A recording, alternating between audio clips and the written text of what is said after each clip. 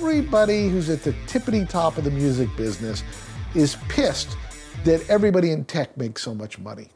So they're all in tech, okay? We have, you know, Justin Timberlake, part of MySpace. They all want to make the big money. Bono, he tied up with Roger McNamee in Elevation Partners.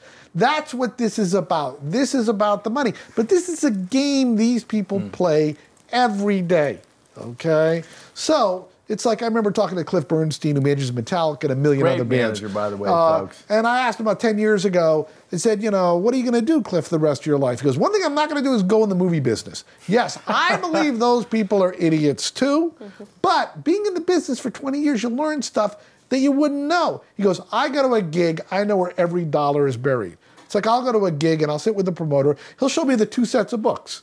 The ones for the act so they don't get paid, and the ones for him that show this is the way it is. You have to really know the business. So you have the Scooter Braun and these other people playing with hedge fund money.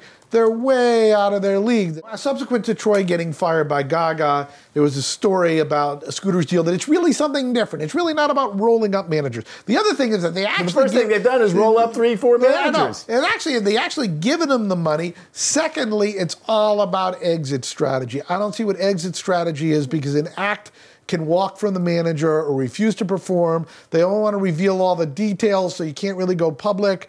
It's something that is not headed for success. If your goal is just to get the check, that's just you already won. I don't agree with that. Yeah, I mean, you know, there are all those studies. Once you earn a certain amount of money, you're happy. The additional money doesn't make you happy. So, you know, it's like you can't drive 20 cars. You can't go on 3 vacations simultaneously. It's what are you going to do with the money? And there are a lot of people who are in this business who have double-digit millions, some triple-digit millions, who cannot get back in. They got all the money, but they're not happy.